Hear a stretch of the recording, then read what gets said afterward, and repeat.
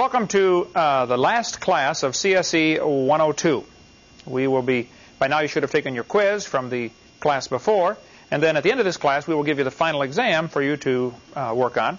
And you can, folks taking this class at home, you should take the final after you're all done and then send it in to us and we will grade that. We're going to finish some more things. We began last week about lies in the textbooks. We covered a little bit about Hitler and his philosophy, Mein Kampf, his book that he wrote, which means My Struggle. And in this book, Hitler shows his racism over and over and over, and his strong belief in evolution. I have colored in many pages here. You can see Hitler's philosophy from his book. As I read it, it's a boring book to read. I mean, the guy was a lousy writer, for one, unless they translated it wrong. He's just he wasn't too bright, I don't think. But he was really a motivator of people. So we're going to finish some more things, some lies in the textbooks that kids are exposed to every week. They go to school, they read these books, and they see things in there that have been proven wrong many, many years ago. And one of my hobbies is collecting public school textbooks. We're going to try to finish this section today. I don't know if we can get through it all or not, but we'll work on it. They're going to teach the kids that the appendix is vestigial. Now, this would be a quiz question. The word vestigial means you don't need it anymore. There are no vestigial organs, but they tell the kids the appendix is vestigial. Wrong side. That means you don't need it anymore because our appendix is smaller than the corresponding organ on a horse, for instance. Well, our ears are smaller than a horse's ears also, and probably our legs are smaller, and probably lots of things are smaller if you stop and thought about it. It doesn't mean we're slowly losing it. We just don't eat as much of the roughage that they do. And you don't need that to filter out whatever the appendix does. The appendix is not vestigial. Even encyclopedias will tell you it is no longer thought to be a vestigial structure. It is where the immune responses are initiated.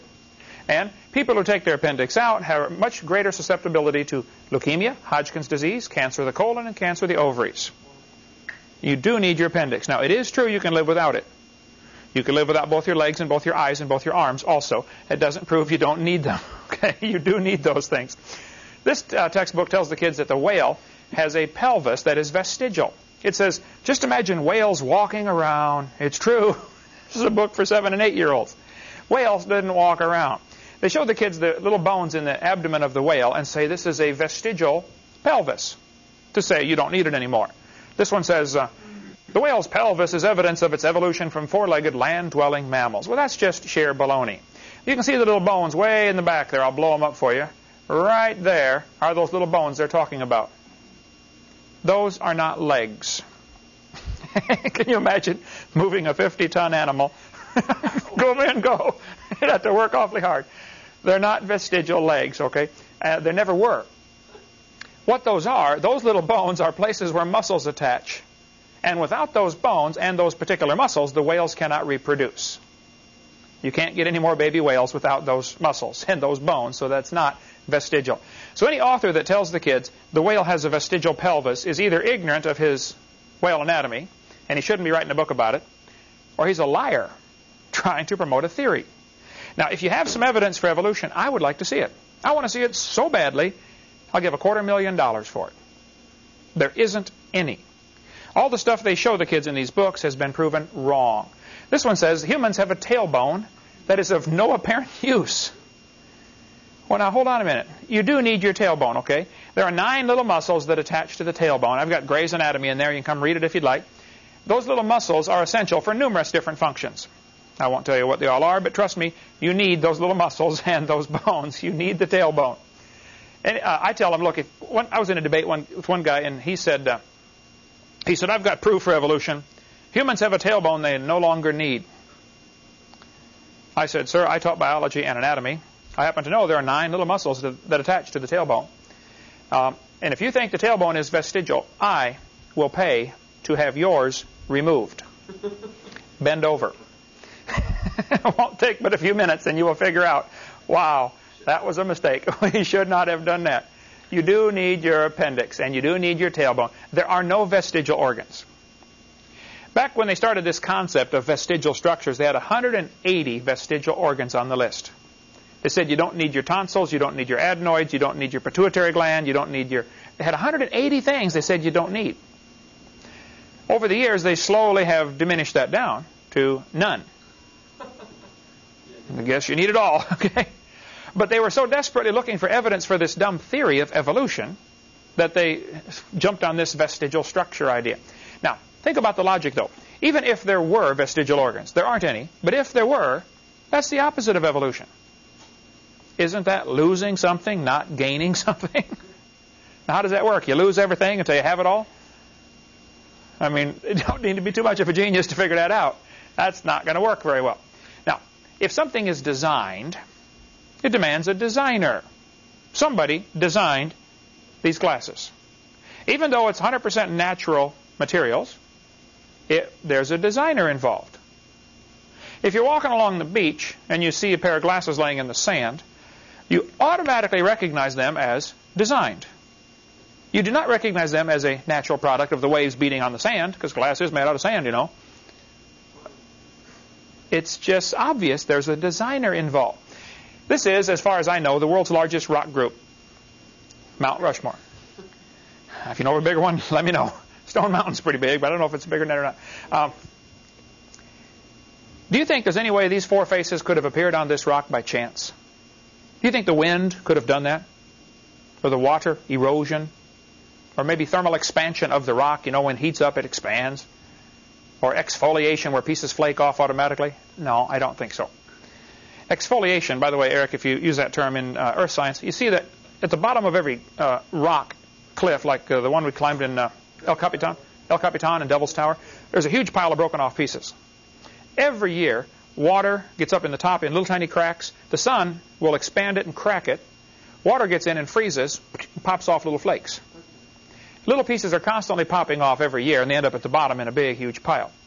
And that's called exfoliation. I don't know how to spell it. You can look it up. But that's a process where this stuff... So I always say, do you think wind or water or exfoliation or thermal expansion caused this? No. This was designed by a guy named Borglum. Took him years and years to build it. Design demands a designer. The evolutionists have never come up with an answer to that argument. They try awfully hard, but they've never been able to answer the simple question, if something is designed, why don't you think there's a designer? There had to be a designer. What they're doing now in the books, and it's pretty tragic that kids have to face this kind of stuff. Here's a 2000 textbook. They are being taught that things have adapted to their environment. That's the word you got to watch now. They use that phrase, adapted. This one says, how are plants adapted to their environment? Then it says, the pitcher plant has adaptations to help it get nitrogen. Why don't they say it was designed? Would you say your car door is adapted to let you into the car? I think somebody designed the car door to let you into the car, right? It's not adapted. This one says, gills are an adaptation to living in water. Why don't they say a design feature? Well, they don't want to use the word design because then some kid's going to say, who's the designer? They don't want to have to answer that question. Now think about this. If gills are adapted, if fish have adapted gills to live in the water, how did they live before they adapted the gills? You say, oh, they didn't live. None of them lived. For millions of years, they all died. That's real brilliant, right? I always say I'd like to have... I got a few people I'd love to throw in the lake and keep them down there for a few million years and see if they... Sure, toss them in, see if they can adapt some gills real quick. Yeah, sure, I've met a few like that. When you have a complex structure like a watch, I have a Casio Databank stopwatch. It holds 300 phone numbers. It is a calculator. It's a stopwatch. It's an alarm clock. It's a countdown timer. It does not tell time. You have to look at it. But this is an amazing machine. This is made of 100% natural products. There's nothing supernatural about this. There is not a little man inside here running around changing the numbers on the face of the screen. It all works by simple electronics and mathematics and chemistry and physics. There's nothing supernatural about this. However, this watch is more than just the components. It's more than just plastic and metal and, copper wiring and silicone chips. It's intelligence. It's design. And your body is more than just chemicals. It is designed. It reflects intelligence, intelligent design. Walter Brown's real good. He says, evolutionists argue against design using arguments they designed. Think about that one. That's pretty good. A great book to read on this topic would be Darwin's Black Box. Michael Behe is a biochemist, and he goes into the complexity of things. It's a fascinating way he wrote the book, too. He wrote it in, each chapter has 2 sections. Those who just want to get the simple idea is first, and then if you want all the details, the rest of that chapter is the go down deep, stay down long kind of stuff, where you can just skip that if you want and go to the next chapter. For instance, he takes an entire chapter describing the hair on a bacteria. A bacteria has a little hair on it that whips around and makes it swim through the water, or through its little world.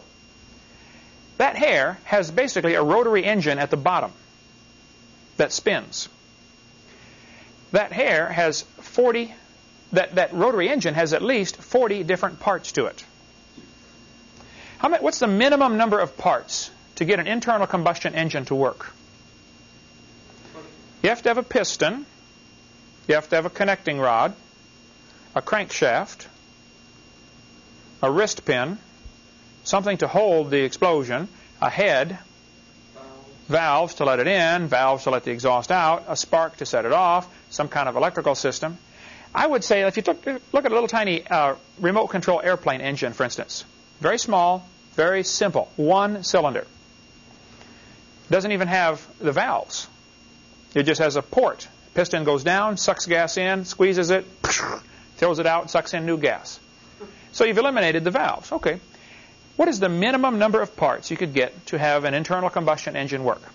I don't know what it is, but it's probably around 100. Minimum number of parts. If you remove any one of those parts, it stops working. In Behe's book, he talks about the mousetrap as an example. There are 5 parts that are required. If you take away one of those parts, it doesn't catch the mice. It doesn't work. And he challenges people, would you please try to design a mousetrap that has a spring, a hammer mechanism to hit the mouse, a latch mechanism to hold it back, a platform to nail it to, and staples to hold it down. He says this is called irreducible complexity. It has 5 parts. They all depend upon each other. You cannot take any one away without it ceasing to work. One atheist wrote him a letter and said, "You're so dumb, I can reduce it to 4 parts. I can nail all those pieces to the floor." Well, duh, you just enlarged your platform is all you did. You didn't take away the platform. They get pretty desperate. The idea of complex things that you can't reduce it anymore, it just simply stops working. Now, how many parts on your car have to be there to make it work? Lots, right? How many can you take away to make it stop working? Any one of many thousands of parts, like the key, right? The ignition, the oil, the gasoline. My dad, when he was in Marines in World War II, he was in radar, and they would have to go into the islands after they took them from the Japanese, and they would set up radar bases. And one of the things they did for their training was, since this radar was operated by a diesel engine, their boss would sabotage their engine to make it stop working. And they had to see who could figure out what was wrong and fix it in the fastest amount of time. They would do all sorts of things to these engines. Of course, you pop off the distributor cap and run a pencil around the inside and put it back. Pencil lead is graphite, which conducts electricity. And the spark goes to all cylinders all the time. Well, it doesn't run. He said the toughest one he ever had to find, they took a needle, took 2 spark plug wires that were touching each other, poked the needle through, and clipped it off and roughed up the rubber. So when it sent the spark to 1, it sent it to 2 cylinders. And it ran terrible. And it took them a long time to figure out why. It was a little tiny needle stuck between 2 spark plug wires. And there are so many things you can do for cars. When people get married, you run the coil wire up weave it through the fabric of the seat, in the driver's seat. When they hit the key, they get 20,000 volts in the gluteus maximus. We better not teach you guys all that stuff. Anyway, when they let go of the key, though, it stops. And they wonder, what's going on here? But this little, excuse me, this little motor on this hair on this bacteria has at least 40 parts. If you take any one away, it stops working. So how did the individual parts evolve? And how did the bacteria know when it had 35 parts? Man, if I can just get 5 more, this thing's going to start working. How did it know? There's no way it could know. It's irreducibly complex. By the way, that little bacteria motor is so tiny, 8 million of them, of these motors, would fit in the cross-section of a human hair. Take a hair, cut it, the circle, 8 million of those motors would fit on there. Pretty tiny. And it whips around 100,000 RPM. Does anything we have today do that? I mean, we can't. 100,000 RPM, I don't know. I'm sure there are some things we have, jet engines, turbines and stuff will go that fast. But like your Suzuki Katana 600 had what? Red line of 10,000? That's true. 12,000 RPM? 8 or 9 times faster. And this big. And it goes around so efficiently, it moves its little bacteria through the water, the equivalent of a person swimming 60 miles an hour. Now you get a real serious problem. As an object gets smaller and smaller, the fluid that it swims in feels thicker and thicker to that object. It's almost like you swimming through peanut butter. 60 miles an hour. One breath? I don't know about the breath part. I don't know.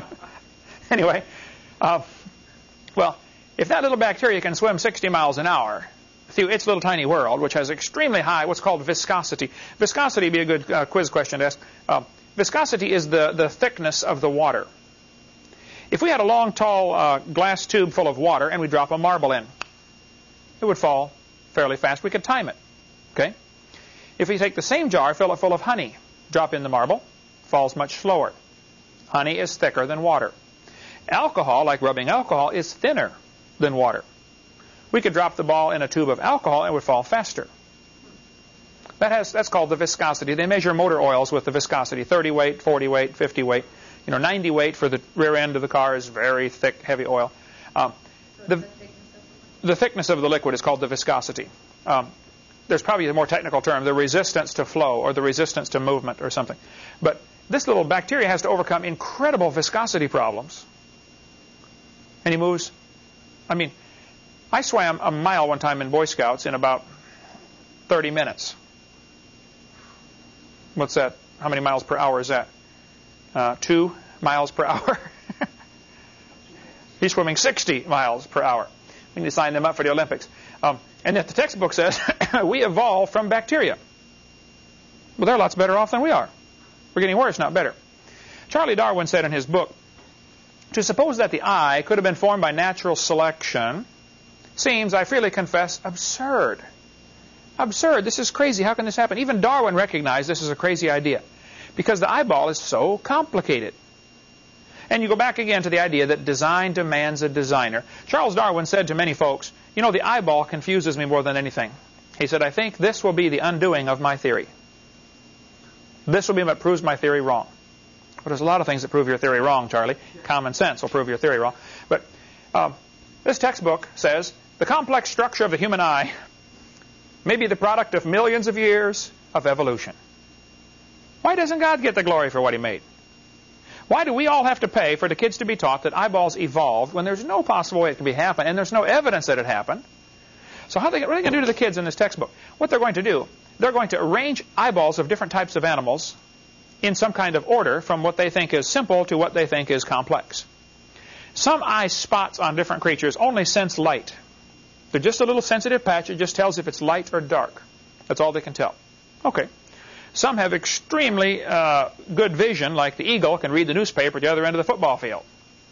If he could read and he cared what's going on. But he has incredible vision. So they have arranged these eyeballs in order. And look what they tell the kids right here. You can better understand how the eye might have evolved if you can picture. If you picture a series of changes during the evolution of the eye. In other words, you have to imagine it. See, boys and girls, we'll arrange them in order. Can't you imagine how it could happen? Evolution only takes place in the imagination. Never takes place in reality. You have to imagine how it might have happened. The Bible says very clearly, God formed the eye. Psalm 94. I think God ought to get the glory. Did you know on the back of your eyeball is what's called the retina, the backside that receives the light. That retina has 137 million light-sensitive cells in 1 square inch. How would you like to be the electrician to wire up 137 million connections in 1 square inch? Remember the boxes we wired up for the duplication system? Trying to get in there, little wires together. I remember as a kid, my dad got me a kit to build a ham radio. shortwave radio to transmit. It's a transmitter. And boy, all those little connections in there. And now they've miniaturized it much smaller. But even the fastest computer in the world, you get these big computers that have all these little microchips with these zillions of little tiny connections inside. The eyeball's got them beat by a long shot. And they think it happened by chance.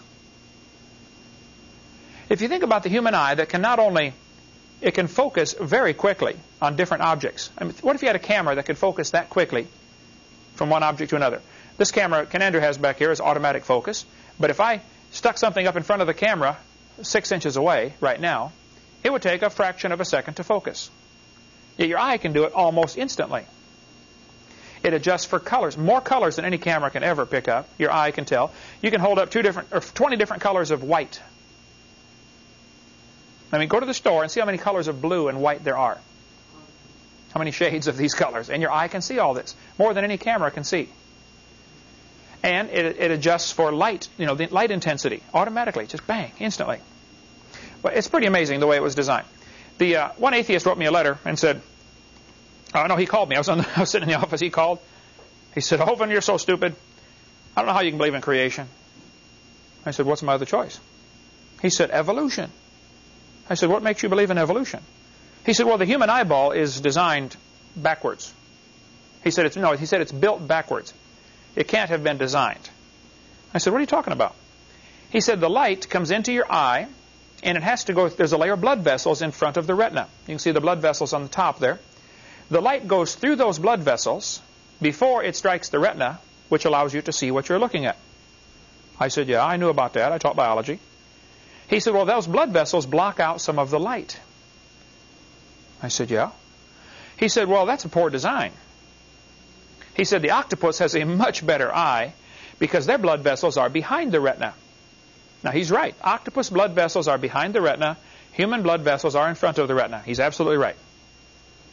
And he says that proves that neither one are designed because it's backwards. I said, well, sir, listen, let me explain something to you. We live in the air. Air does not stop UV light very well, ultraviolet light. UV light will burn your retina. That's why you don't shine lasers in kids' eyes. That's why you don't stand there and stare at the sun for 30 minutes. The UV light will burn your retina. I said, octopus live in the water. Now, water stops ultraviolet light. That's why as you go deeper and deeper, the water seems to change colors. Only the blue light penetrates.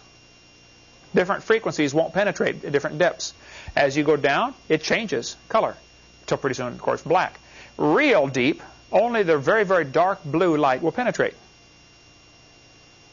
Octopus live way down deep. They don't need the blood vessels in front. They're not getting any UV light.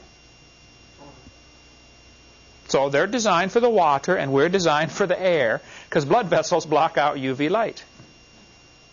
I said, if you want to swap eyes with an octopus, you go ahead, but you'll be blind in a few days. I said, do you have any other dumb questions? He said, no, that was it. Click. I get that all the time.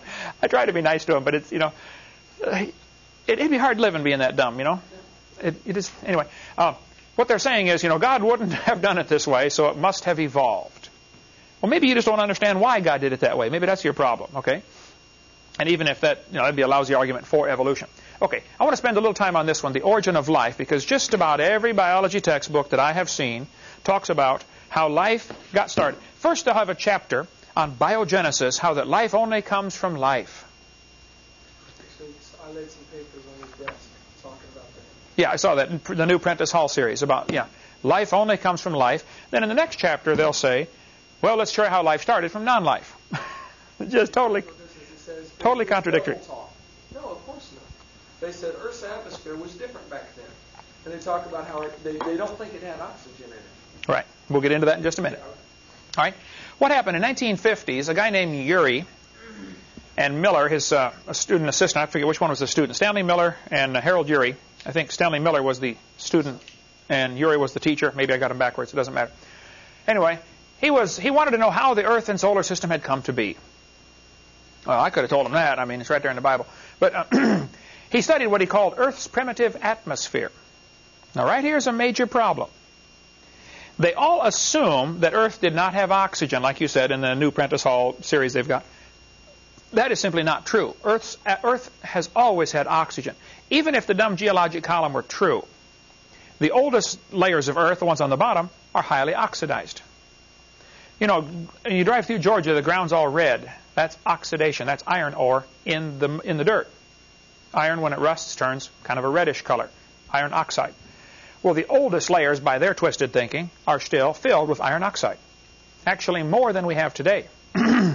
Probably 30% oxygen. Today we only have 20%. Well, so this business of Earth's primitive atmosphere is baloney to begin with. But what he did is he took these gases that he thought were in Earth's primitive atmosphere and he mixed them together in his experiment. This textbook says, swirling in the waters of the oceans is a bubbling broth of complex chemicals. Progress from a complex chemical soup to a living organism is very slow. Oh, it's totally stopped. Doesn't happen at all. Never happens. This author said in Encyclopedia, he said, origin of species, not addressed in 1859 and is still a mystery in 1998. Both the origin of life and the origin of major groups of animals remains unknown. How did life get started anyway? Well, what he did, he took these glass tubes and flasks and stuff, and he circulated gases through all these things, and he had a spark that would go off in this chamber. The spark was supposed to simulate lightning strikes. And he says, see, if you had the Earth full of this kind of atmosphere and lightning kept striking, it would supply the energy to unite these molecules. Well, let's just look at this now. What he did, oh, hang on a second. Pass through a little bit. Here's his picture of what he did right here from Glencoe Biology, which I have on the floor right there. He took methane, ammonia, water vapor, and hydrogen. No oxygen. He didn't want any oxygen in there because then you have what's called, there are two kinds of atmospheres. Oxidizing, which is what we're breathing right now, and oxygen will oxidize a lot of things. Cut an apple open, set it out for an hour, it'll oxidize and turn brown. Fruits, bananas, you know, it'll turn brown. That's called oxidizing. Metal, if it's not protected, will oxidize. It'll rust. Oxygen attaches to it. He didn't want any oxygen in here because he knew life forms might oxidize. That was his thinking on this. So he excluded oxygen. He said, this textbook says, he got a mixture that was rich in amino acids. That's what this textbook says. Now just hold on a second. Let's just discuss this for a minute. A letter of the alphabet would be called a building block to make a word, right? Each of these is called a letter of the alphabet, and you put them together to make words. If I gave you a box full of letters of the alphabet, millions of them, and you dumped them on the floor, what is the probability of them arranging themselves to make a word? Pretty small, right? What is the probability of them arranging themselves to make a sentence? Even a simple sentence. The cat in the hat. What? Next to none. That's not going to happen. Okay. A letter of the alphabet is like an amino acid.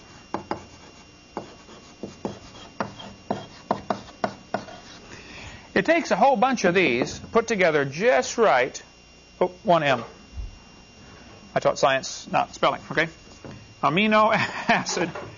It takes a whole bunch of these to make a sentence.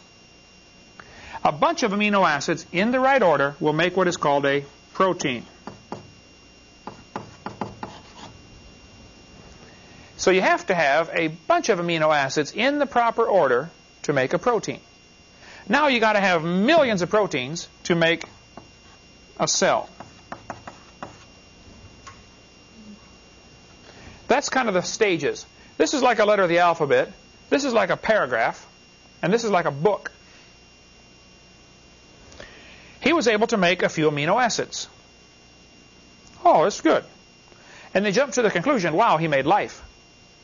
Well, how far is a letter of the alphabet away from a book in complexity? Long ways, right? The substance was not rich in amino acids. Here's what he did. He didn't come close to making life. He excluded oxygen because he knew life cannot evolve with oxygen present. It would oxidize whatever he made.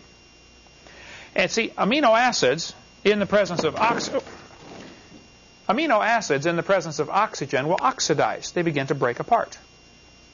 So he didn't want any oxygen there. But there's a problem with this. Earth's atmosphere has always had oxygen, and you have to have oxygen to create ozone, and ozone is what stops ultraviolet light. And UV light destroys ammonia. And ammonia was one of the gases he used. So if you don't have oxygen, you don't have ozone, which means your ammonia gets destroyed, so now your experiment's back to zero. You're taking away one of your 4 building blocks in this thing. And which means life cannot evolve without oxygen. So it looks to me like you have a little problem. If life cannot evolve with oxygen and it cannot evolve without oxygen, it cannot evolve, which is what I've been saying all along. It can't evolve, period. So you can see Michael Denton's book on page 262. He shows the evidence that Earth has always had oxygen, even more than today. Well, what he did, though, when he circulated this gas through this system, the spark combined some of the gases and made amino acids. Oh, very good. It went to the bottom, and he had a special trap that would make it fall out. He didn't want it to go through again because the same spark was about 100,000 times more likely to take it apart than it was to put it together. So he filtered out the product. That's not realistic. What he actually made was 85% tar and 13% carboxylic acid. Now, both of those are toxic to life. I don't make my students memorize a lot of numbers, but I do want you to know this for the quiz. What was the result of Miller's experiment as he tried to create life? He got 85% tar, 13% carboxylic acid. We'll just have the percentage for him to fill in, Marlissa. What percentage of carboxylic acid did he get? What percentage of tar? Just the numbers I want you to know. Let's see. 85 and 13 totals 98% poisonous substance. Poison. 2% amino acids. Now, there are some real problems here that students are not taught, and they ought to be taught. I mean, if you're really trying to teach biology, then let's teach the facts. He did not create life in the laboratory. He made the problem much worse. He demonstrated all we can get is a substance 98% poisonous to life. Now, there are 20 different amino acids. How many letters of the alphabet are there? 26. In the Russian alphabet, 32 letters of the alphabet. How many different words can you make in Russian from those letters? Millions, probably. Well, hundreds of thousands of words, right? In English, 26 letters can be arranged to make hundreds of thousands of words. How many different ways can words be arranged in books? Unlimited. Infinite number. There is no limit. Amino acids, there's only 20 of them. Like letters of the alphabet. You will need to know that. That'll be a quiz question. How many amino acids are there? They combine to make proteins. The smallest known protein has 70 amino acids.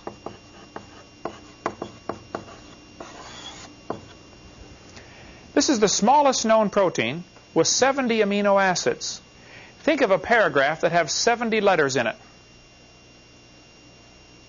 The quick brown fox jumps over the lazy dog. Okay, that sentence contains all the letters of the English alphabet. The quick brown fox jumps over the lazy dog. And that probably only has about 40, 50 letters, okay?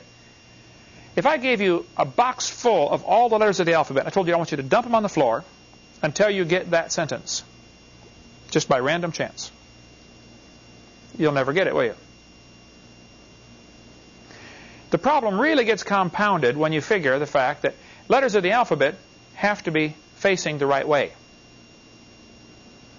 Amino acids are right-handed and left-handed. It's called chirality. You cannot put your right hand into a left glove. They look very similar. It's called a mirror image, though. It won't fit. These amino acids are mirror images of each other. Some right-handed, some left-handed. That's what he got. That won't work to create life, though. We'll show you that right after the break. Let's take a little break here, and we'll show you more about making life in the laboratory. No, he did not make life, didn't even get close. Coming up after the break. Let's finish up this with this subject of making life in the laboratory.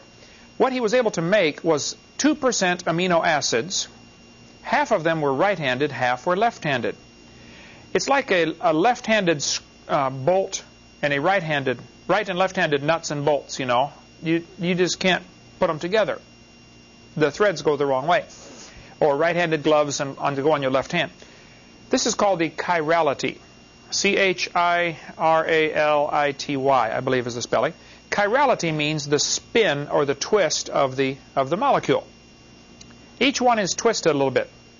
And in order for them to fit, it has to be all the same kind. Only right-handed ones will link together to make a chain, or only left-handed ones. But you cannot mix them. Now, if you drop letters of the alphabet on the floor, half of them will be upside down, backwards. Now, in America, if your letter R lands upside down, you cannot use it. In Russia, you can use it, right? But not in America. And so, some of the letters are okay if they're upside down. T, no problem. A, no problem. C, this is problem. This cannot be backwards. This is not a letter of the alphabet. Okay? So he ended up with half right-handed, half left-handed. Now the problem with this is the smallest proteins have 70 to 100 of these amino acids in a precise order and all left-handed. The DNA or the RNA molecules in your body are all right-handed.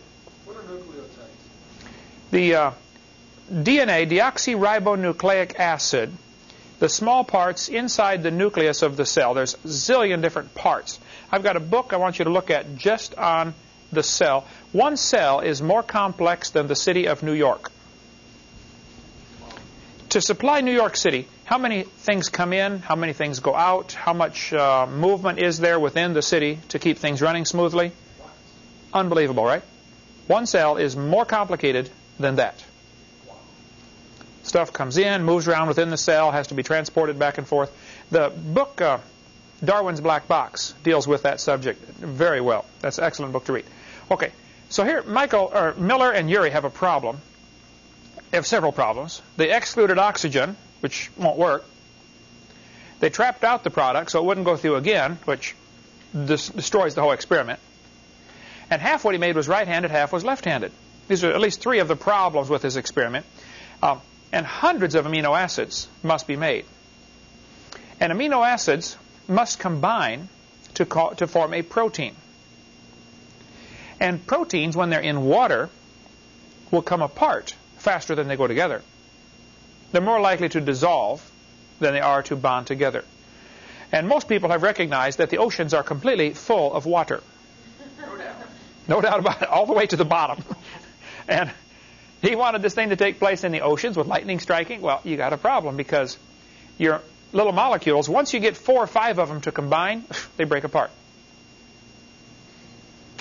And you got to get 100 of them to make one protein, and then you got to get a bunch of proteins to make a cell. And then who's this cell going to marry? There's some real serious problems here. Brownian motion is named after a guy named Brownian. If you take a glass of water and put in 1 drop of red food coloring, very gently set the drop in there, what will happen eventually? It'll spread out. That's called Brownian motion. 1 drop of perfume in this room, Brownian motion is the molecules are bumping into each other. And just because all the molecules are bumping, it'll gradually spread it out. So Brownian motion is going to drive his amino acids away from each other. It's not going to put them together. You would have to get so many of these amino acids in this ocean to get them to even find each other. It's not going to happen. There's a couple of good websites about this that deal with this topic, but they somehow get this idea, you know, if we just get all the molecules together and add energy, it'll make life. I say, okay, well, let's do an experiment. Let's put a frog in a blender and turn it on. In a few minutes, you will have frog nog, and you will have all of the molecules required to make a frog in one place. Now, we're going to add energy to this blender. We're going to hook it up to a turbine engine and run it 40 zillion RPM. We're going to nuke it and microwave it and hook up jumper cables and zap it. Anything you want to do, I don't care. You do anything you want.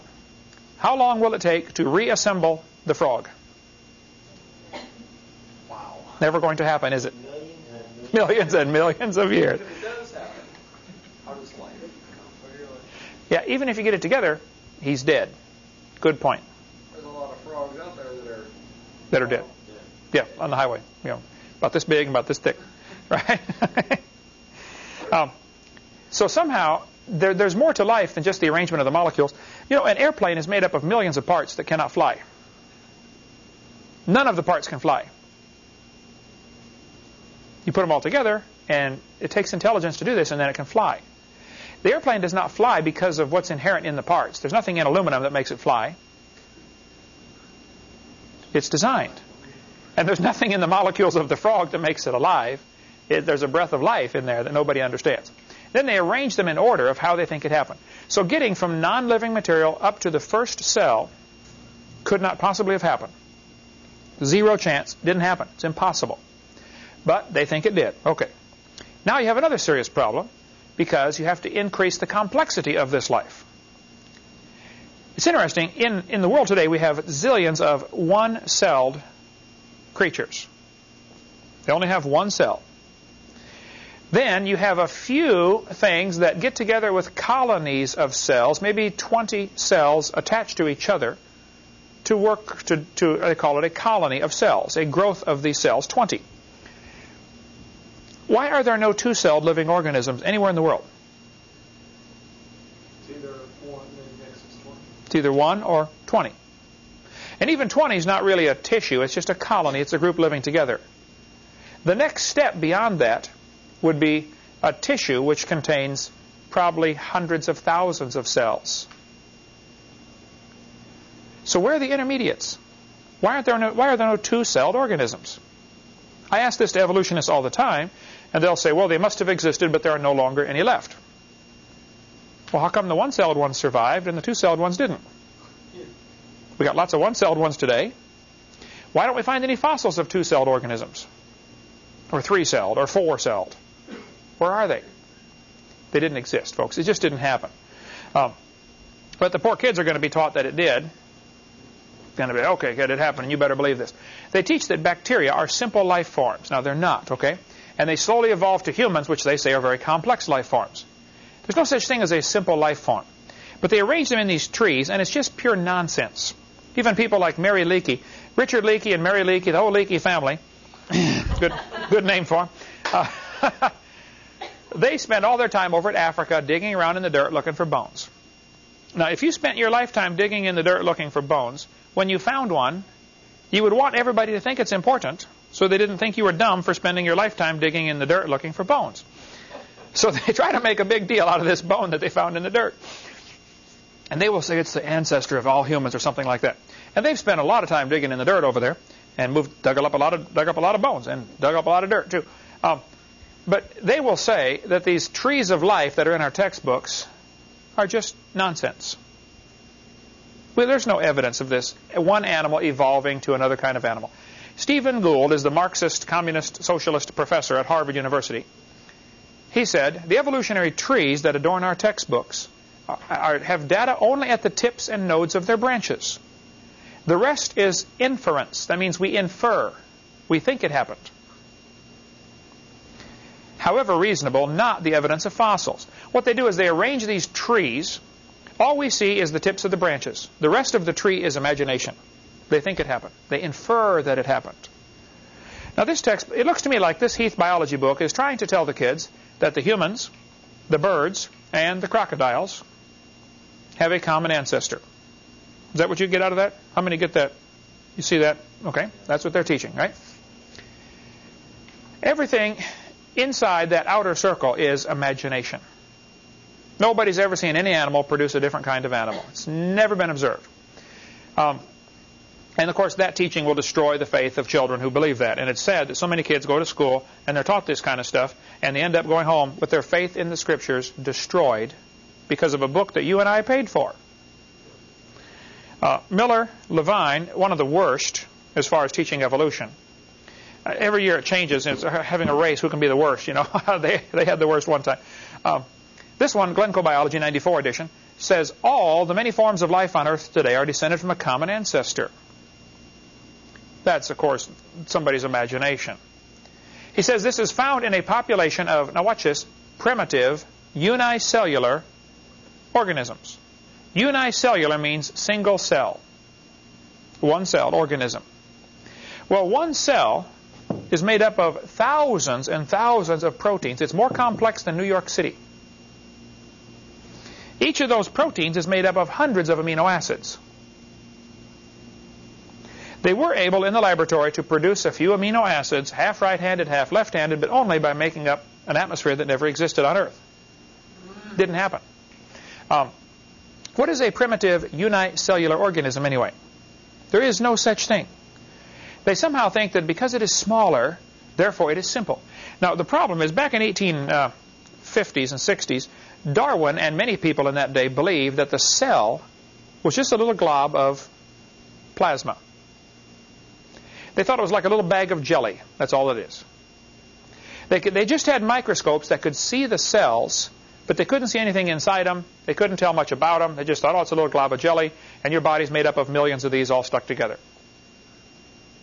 So they thought the cell was a simple little bag of jelly. The more we've studied the cell now in the last 100 years, the more we've realized it is unbelievably complex. And the deeper you get into it, the more you realize each of the parts that are in there are incredibly complex. It's like you're walking into a shop full of tools. All of those tools is designed to do something.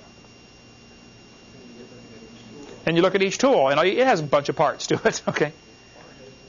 Incredibly complex. A paramecium is a single-celled organism. You can put thousands of these into one drop of water. Real tiny. But each one is more complex than a space shuttle. Smaller is not simpler. Here's a microchip inside a paperclip. Pretty small microchip. This ant is holding a microchip. That little microchip can process every letter of the Bible 200 times in 1 second. 200 times per second through the entire Bible. I think the Bible has like 750,000 words. I don't remember how many letters. 31,000 verses or something like that. And it can go through every letter 200 times in 1 second. That chip is pretty small, wouldn't you say? Smaller is not simpler. Smaller is more complex. I use the illustration of comparing the Cray computer. Now, there's now a faster computer than the YPMC 90, but at the time, the YPMC 90 was Cray's fastest computer. The Cray computer is huge. The brain of a honeybee is very tiny. The Cray computer does 6 billion calculations per second. They now have them faster than that. The honeybee's brain is estimated to do 1,000 billion calculations per second. Now think about what's going on in that honeybee's brain. He's flying along. Bzzz. That little tiny brain is keeping his heart beating, right? Keeping oxygen flowing through his body. How complicated is it to fly? He has to control the wings. Every muscle that attaches to his wings has to be told to contract, relax,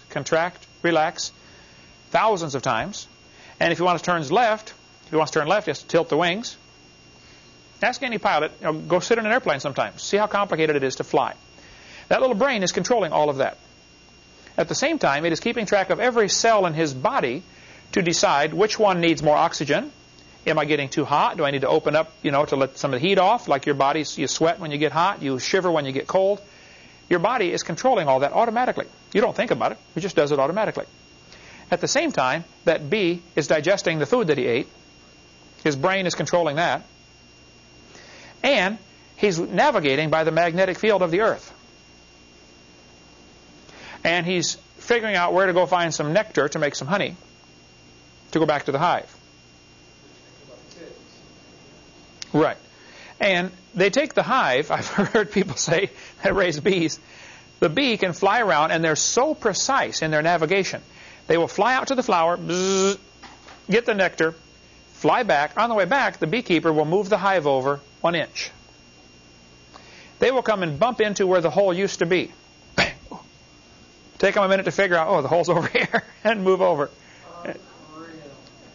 I saw one, this guy took a wasp. This wasp had stung a grasshopper and killed it, and he was dragging it back to the hole to put in the ground for it to feed the kids. The wasp is programmed to check the hole to make sure nobody went in there while I was gone. He sets the grasshopper down, he walks over, looks in the hole, comes back to get the grasshopper and drags it down in. Well, this guy was sitting there watching this, and he got a tweezers, and when the wasp went over to check the hole, he moved the grasshopper.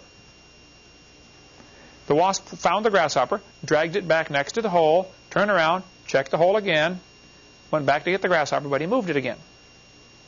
Something in his little brain tells him, I have to park the grasshopper this far away and then check the hole. He did it 40 times. The wasp never figured out, it's okay, the hole's fine. Okay, nobody's in there. Finally, the guy said, well, forget it. Let him take the grasshopper. So after 40 times, he never did figure it out. Now, you figure how small this honeybee's brain is, and estimates are it's doing 1,000 billion calculations every second. Much faster than a Cray computer. The Cray computer uses lots of energy. Huge power lines feed that thing. One of the measures of a computer is how efficient they run. The honeybee uses 10 microwatts, which is very little electricity. The honeybee can fly 1,000,000 miles on 1 gallon of honey. I had a Toyota one time that got 44 miles to the gallon. I thought, wow, this is awesome. That was pretty good. They have Shell Oil Company, I believe, sponsors a competition to see who can get the best gas mileage out of their car. I read one year where some guy got 1,078 miles per gallon. He took his car, took out all the windows so it'd have no resistance to wind flow or less resistance. He put airplane tires on there, pumped them up to 150 pounds of pressure, and then shaved them with a razor to make them as smooth and hard as possible. Little friction. Had a 1-cylinder engine with a real long stroke. 1 cylinder, real long piston and crankshaft. 1,078 miles to the gallon. He only went 5 miles an hour. The record now is probably like 1,600 miles per gallon. That's pretty good. Honeybee gets 1,000,000 miles per gallon. And if you study the size of the honeybee compared to his wing size, he can't fly. But don't tell the bee that. He's doing pretty good, okay, without that bit of information. The cost of a Cray computer used to be $48 million. The honeybee's brain is pretty cheap, okay? You splat them on your windshield all the time. Many people have to take care of the Cray computer. There's a whole room full of people just to babysit that machine. Nobody helps the honeybee. Here he is flying around with the most complicated computer in the world in his head. It's much more complicated than a Cray. And he just flies around and does himself and reproduces himself. Absolutely unbelievable that this stuff happens. The Cray used to weigh 2,300 pounds. I think they've got a way to cut that weight down now. But still, the honeybee's brain doesn't weigh very much. The computer is huge, slow, inefficient, costs a lot of money. You got to babysit the dumb thing. And there's nobody with half a brain who would say the Cray computer happened from an explosion in an electronics factory. But these same guys turn right around and tell us the honeybee evolved. And the human brain is much more complicated than a honeybee's brain. The human brain is millions of times more complex than a honeybee. Did you know your brain weighs about 3 pounds?